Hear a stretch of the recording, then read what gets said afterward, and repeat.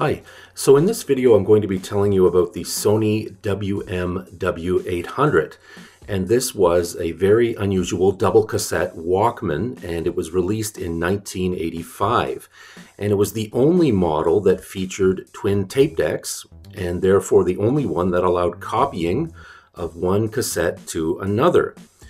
Now, it may seem that a lot of complex engineering may have went into this particular device, but it was basically just two WM10 mechanisms mounted back to back.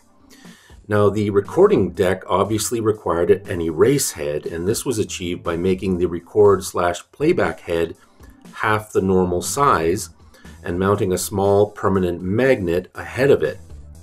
And the magnet was only engaged whenever it was in recording mode. Now, two AA batteries were required to run this thing, one on each side of the machine, and they were accessed by removing the trim around the tape transport buttons.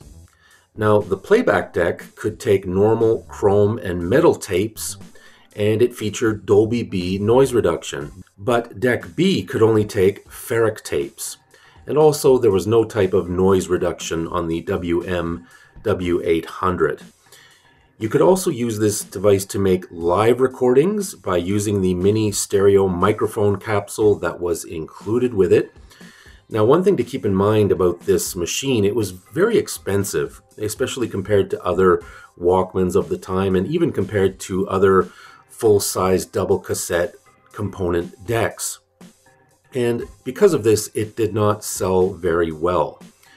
Now, my question to you, did you ever own one of these? Do you still own one? Did you use it back in the day? What did you think about it? Please feel free to leave a comment.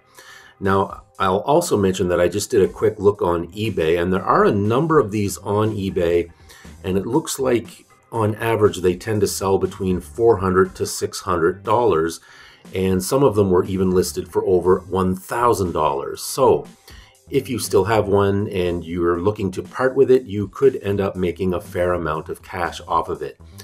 Thank you for watching. Hope you can join us again next time. Please, as always, leave a comment, give us a thumbs up, and please subscribe to my channel. It's always greatly appreciated, and it really helps my channel grow. We'll see you again next time. Take care. Bye-bye.